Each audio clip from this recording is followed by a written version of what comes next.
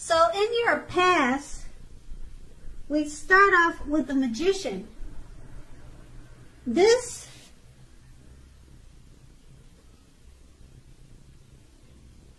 is another card that often signifies new beginnings and great expectations. This card reminds us that we have the power to make a difference in our lives and in the greater world if we simply make a point to try. This is actual transformation of the literal and figurative world in normal ways. You are not going to have it all handed to you on a plate, but you have the potential to have that plate and a lot of what's on it if you do the magic yourself. The Magician is all about action. If you do nothing, you'll get nothing. If you want to know what to do, then just do something, because anything is better than nothing. In other words, if you don't try, you won't get. And to clarify this, the card below is the Three of Pentacles, which is a very positive card, particularly with regard to work, career, questions, but it's a good overall card that you are in general doing well. The Three of Pentacles tells you that the people around you appreciate you and your efforts, and they notice the quality of what you do, even if you don't get a paycheck. The Three tells you to keep doing what you're doing as you are on the right track. Although there is always room for improvement, you don't need to scrap anything and start again.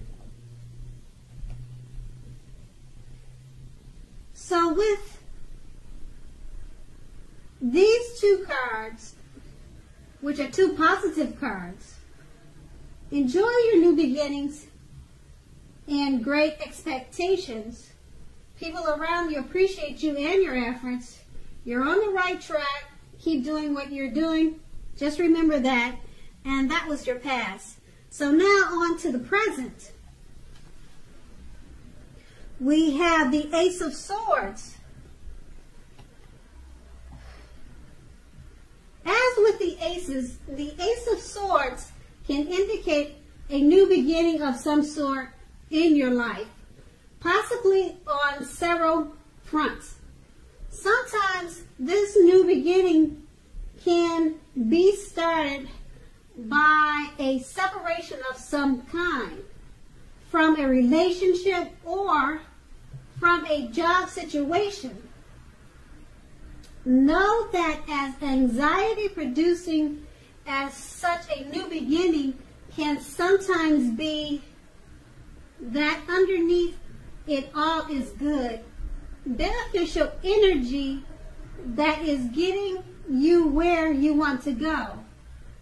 The Ace of Swords calls on us to not be afraid to make a leap if it's in our best interest. And the Six of Pentacles clarifies this card. Is often a sign of a turn for the better, particularly with regard to money. It's one of the more positive pentacle cards. It speaks of equality, fairness, and the cycling nature of life. When this card appears, you are likely to be heading into a positive cycle. The Six of Pentacles is often a card about generosity, meaning that you are either about to be the beneficiary or the giver of something with value. Share what you have, as there is always someone who needs it.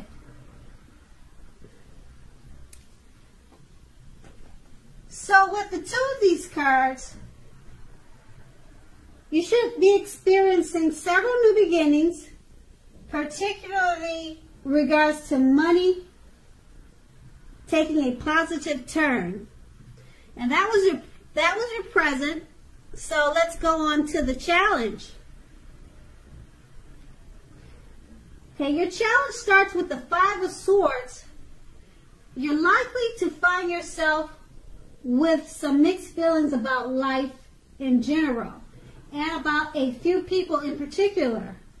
Don't ignore these, but don't feel like you have to speak every word you're thinking and feeling either, as you could ruin the very thing that you want the most, such as close, intimate relationships with your friends and lover. Think several times before you really let someone have it, even if they deserve it. Pick your battles. And that card is clarified by the Judgment. The Judgment card can be a card about jumping to conclusions, decisions, and of course, judgments which are too hastily made. If you are prone to such things, this is a clear signal to slow down and give things more thought and to give people more chances. This can also be a time of fundamental spiritual awakening. So with these two cards, make sure to think several times before you speak your mind or let someone have it, because you may be jumping to conclusions.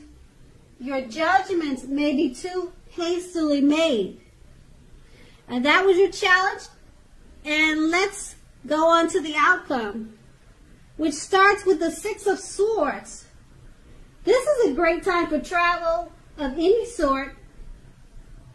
It also can indicate movement, a change in where you are inwardly.